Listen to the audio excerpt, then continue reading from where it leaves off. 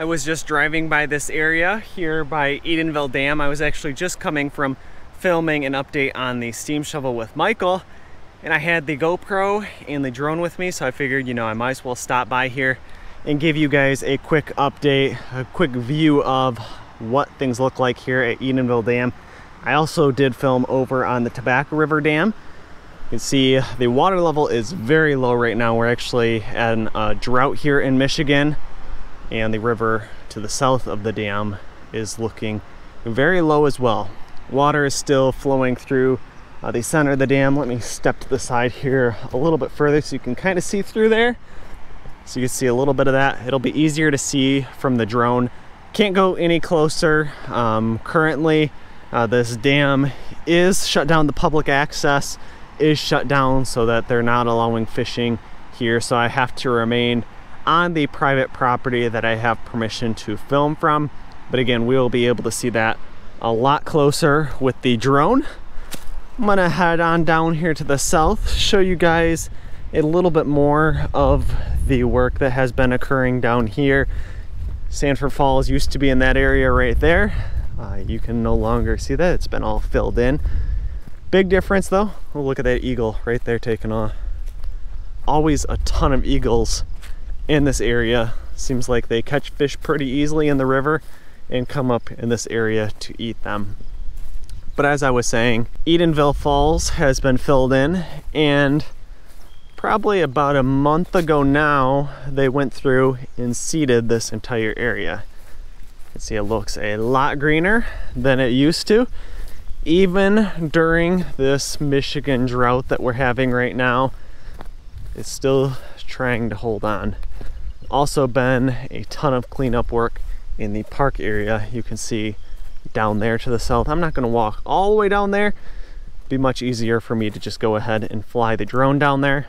Behind tree service came in, cleaned up all those stumps, all the trees that were in that park area, ground them up, and that area is looking a lot better. I'm glad they didn't cut down these two, I believe they're oak trees. I'm not sure if they're both oak trees, but those survived the Edenville embankment failure. You can see this used to be exactly where the earthen embankment used to be, and it failed right here at this point, sending all of Wixom's Lake water rushing in a straight path right towards that M30 bridge.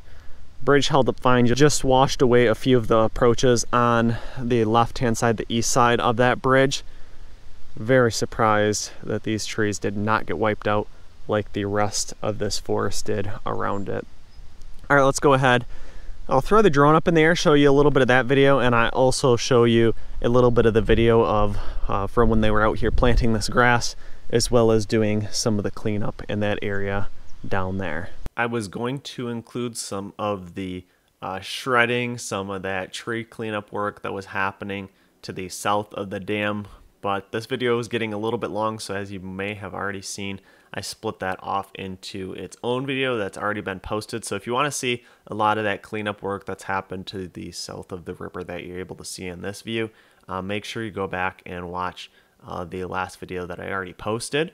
But for this video, like I said, you can see some of that work where they were going ahead, laying down, it looks like a lot of straw in this area, and then going ahead and planting this grass seed. So there might be a little bit of raw video at the end of this video if people want to go ahead and watch this in a little bit more detail. I'm not sure what this machine is called that is attached to the tractor. It looks like it just has a 3-point hitch. You throw a straw bale in it, and it probably just goes ahead and grinds it up and spits it out the chute. Probably fairly similar to a leaf vacuum that goes ahead and sucks up leaves and then grinds them up and spits it out into chute as well. It looks like they just go ahead. Looks fairly simple that straw bale is just getting carried over to the right hand side in this view and then fed into a shredder and then gets spit out the trough. Looks like they went ahead and covered the whole area in straw after they went ahead and planted it. You might be able to see the other tire tracks to the right of the screen. This machine that they are using to plant the grass, we will see in a little while. It's actually behind the drone right now. And then the next couple of drone videos I will be jumping into will be the present day when I was out there filming recently here in July. I was very interested in this process because right now in our process of our life, we're building our dream home and actually looking at installing the irrigation system. It's going to be a huge irrigation system. Our yard is going to be about 350 by 350 feet. I'm not sure, I didn't calculate how many acres that is, but it's quite a big yard.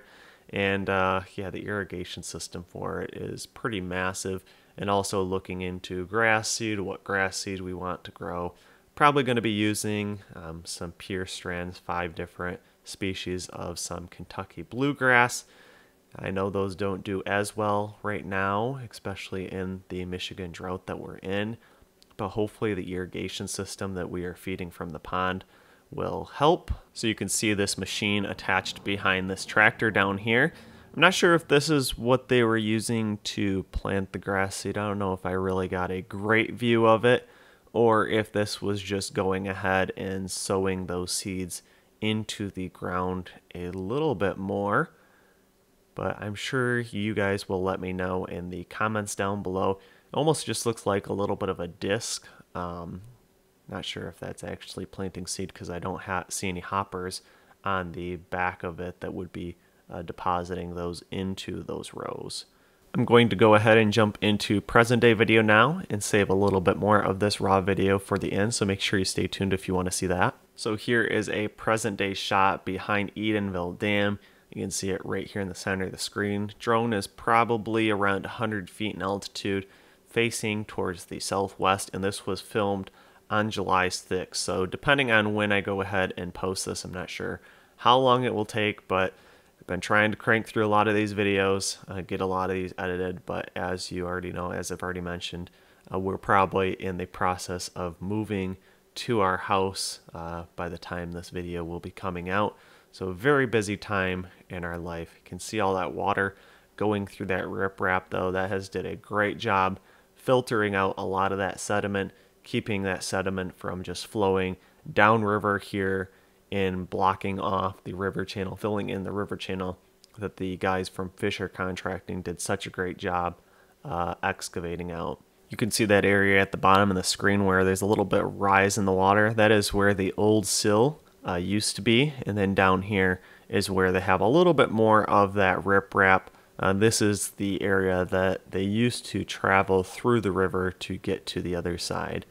I'm going to go downriver. You can kind of see down here a little bit, and then I'm going to spin the drone around and we'll take a look at the backside of the powerhouse. There were some barn swallows in this area, you can see right there, that were not very happy with the drone being here.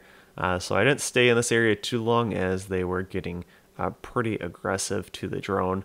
But then I will go ahead and we'll fly over to see how the area where they were just planting that grass seed is growing. You can see the powerhouse though is all boarded up. I know some people will ask, because they ask in every single video, is hydropower in these dams future? And the answer is no. There is no hydropower planned for any of these dams that the Four Lakes Task Force has delegated authority over. And the reason being is that it's just not really feasible to actually go ahead and bring these dams up to today's standards, have them producing electric power, and have them be able to make any money in their useful life. Even down there at Sanford Dam, which was the one that produced the most hydroelectric power, would only be equivalent to about 2 windmills. Needless to say, this would also extend the lake refill date by many, many years. So it would be many years before the lakes were allowed to refill. This area right here is actually where Edenville Falls used to be. You can't even tell anymore, but there's a small creek drainage that comes in from the left-hand side of the screen where all this riprap is located, just to stop a little bit more of that erosion from happening before this goes ahead and enters back into the river channel. Right in the center bottom of the screen used to be where the dike was, that plug that was blocking the old river path that the new river path kind of created when the Edenville earthen embankment washed down this way. Again, the water level is very low right now. You can see those 2 trees at the bottom of the screen that survived the earthen embankment failure though. But over here on the left hand side of the screen is where you may have been able to see the last video where the guy was trying to get upriver in the boat and really ground the propeller though. Very rocky area. Now the drone is facing back towards the north, probably gained altitude up to 200 feet in altitude now, maybe 300 feet, flying back towards Edenville Dam. And you can see the lake bed up to the north behind the dam and just how lush and green it is up there. This area right here at the bottom of the screen is where they are planting a lot of that grass, seeding it, and then covering it with that straw. Again, it's not very green right now. That's mainly because we're in such a drought right now. It's been quite a while since we got any substantial rainfall. Here's a great shot of the steel sheet pile cutoff wall in the riprap on each side of that wall though. And now this shot is up even a little bit further to the north. You can see how lush and green that lake bed truly is, and you can see a few of the trails that people have brush hogged through that, and a couple people look like they're mowing it at a little bit lower height as well. I'm going to leave you guys with a little bit more of this raw video as I said, so make sure you go down below, hit that like button, make sure you're subscribed to the channel, and leave any questions and comments you have down below. Really appreciate you guys staying up with these videos and watching all the progress that has been happening here on the dams. And until the next one, I'll see you then.